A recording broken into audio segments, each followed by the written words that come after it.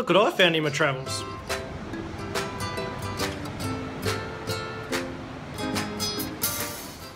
G'day guys, Beer Healer here and welcome to Palm Beach, Queensland this week as we take a short Beer Healer vacation with the family on school holidays and just enjoying a little bit of sun and a bit of relaxation.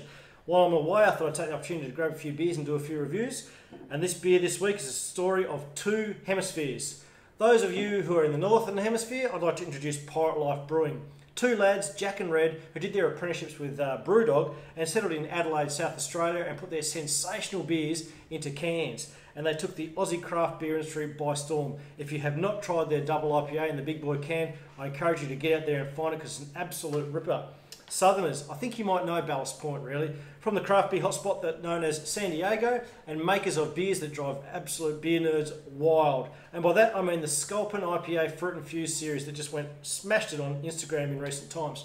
Now speaking of San Diego, that city is absolutely one of my favourites in the whole of the US. In 2011 we had a great family trip there, and that's probably really before I really got into this whole craft beer thing, so it was probably before I started to craft jack my family holidays with beer activities, but I would love to live there. It's an absolutely ripping city, but that's not going to happen, so maybe one day I'll get back and see you, San Diego, and get amongst your craft beer activities down there, because it's an absolutely awesome scene, and hopefully that one day that will happen.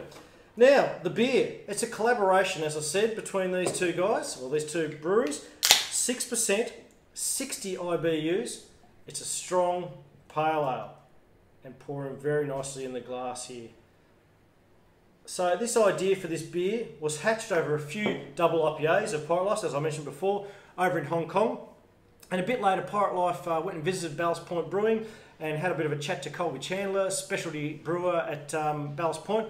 And they came up with this beer, which, by the way, is looking really nice in the glass here. Really nice sort of orange and amber sort of colour with a beautiful head sitting on top of this.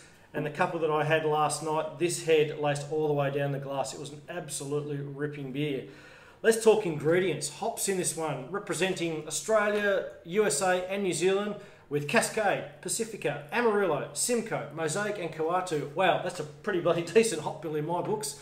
And then after that they added in finger limes and coriander in the whirlpool. So aromas, definitely getting some pine and lime on that one. And by pine and lime I don't mean the 1980s soft drink, I mean piney resinous. It's really prevalent on the aroma with this one. You're also getting some tropical sort of notes in this one, and maybe some southwest Queensland organically grown fish fertilised pygmy passion fruits, I think. Yeah, nah, just taking the piss, just checking to see if you're actually listening, but it does have a bit of passion fruit aroma about it as well.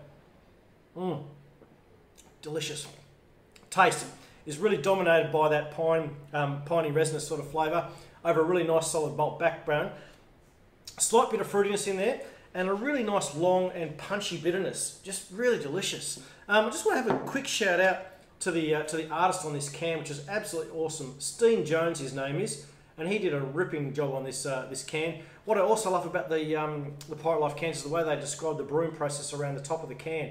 It's an absolute ripper, and that's where I got most of the information about those hops. I'm not really that smart, am I really?